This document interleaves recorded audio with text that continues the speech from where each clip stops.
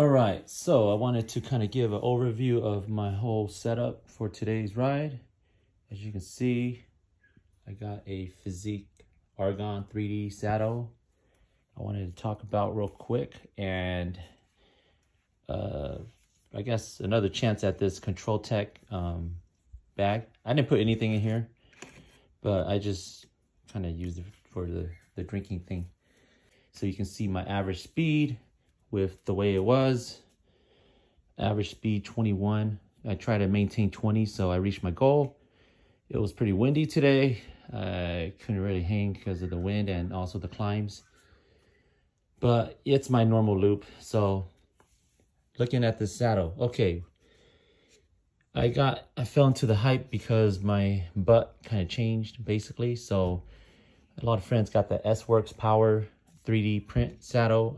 I got this one for sale on Bike Closet. It's not really, it was like for like what, almost $100 off.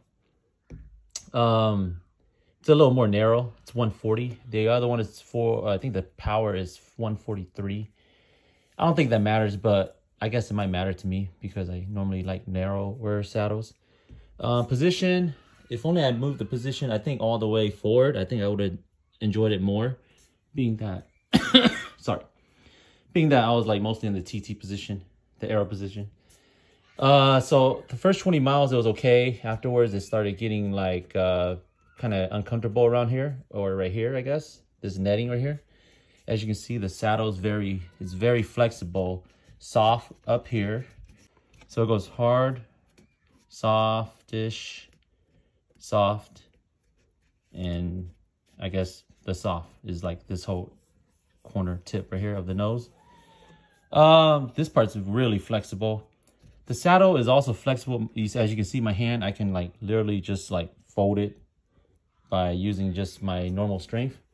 I'm not sure if that's good or bad. As I don't know about road buzz or anything. Didn't really notice anything because it's so bouncy. Probably absorb all the shock. Other than that, a short 20 something miles. So it was the main highlight of the bike. I wanted to kind of see if I can find a saddle that could work with my endurance rides that I plan on doing in the future.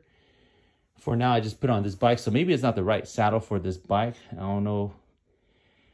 But I kind of want to like one saddle do all. In the past, I used, what's it called? Pro Stealth saddles. They were good at first, but then afterwards, they were just like super hard and hurt me a lot and damaged me. Soft skin damage, tissue damage. Yeah, so it kind of ran a rant. Everything was good. Bike did good. Fitness is lacking. Wind was horrible, but I made it happen. So I'm going to show the end result, 20-mile average, and that's it.